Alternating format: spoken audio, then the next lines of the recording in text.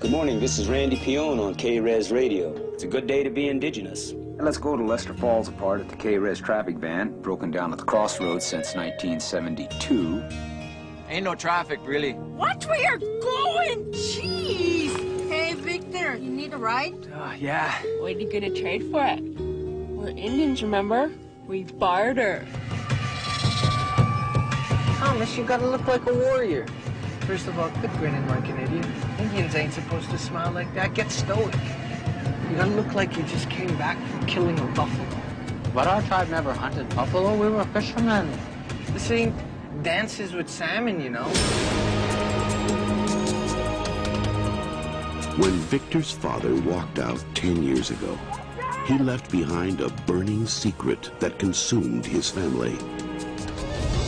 Now, Victor is about to leave the reservation for the first time. You guys got your passports? But it's the United States. That's as foreign as it gets. On a search for the ways of his tribe. Thomas! I'm going for help! The importance of family. And the truth about his father. I know how it started. Nobody knows how it started.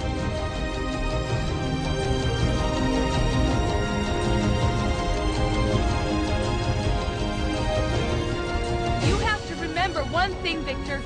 He went back for you.